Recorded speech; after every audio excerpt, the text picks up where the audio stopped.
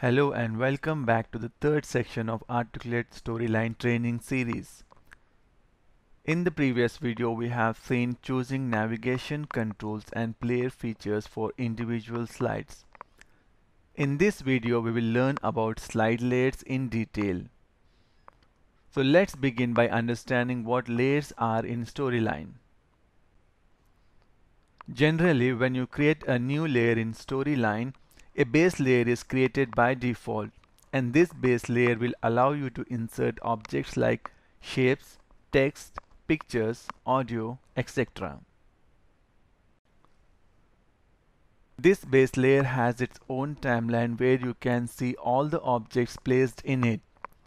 It also has its own trigger panel as well.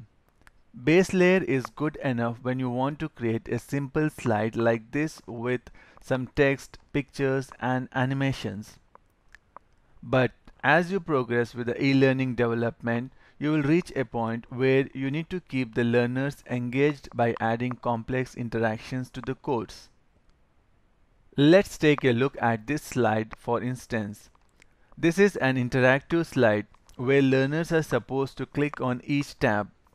It could be difficult to create such interactions using just the base layer, but can be easily achieved using the slide layers along with the base layers. Currently, when I click a tab, it stays open for the rest of the interaction, even after I click the next tab. Instead, I want each tab to close once another tab is opened. So let's go back to the slide and make some adjustment to the layer properties. Here is the slide layer property and we can enable the option hide other. Each layer also has its own properties section. You can access these layers properties by selecting a layer and then clicking on this settings icon. You can also right click on a layer and select properties. We will learn more about these layer properties in the coming lectures. In the next video, we will see how to add, duplicate and delete these slide layers.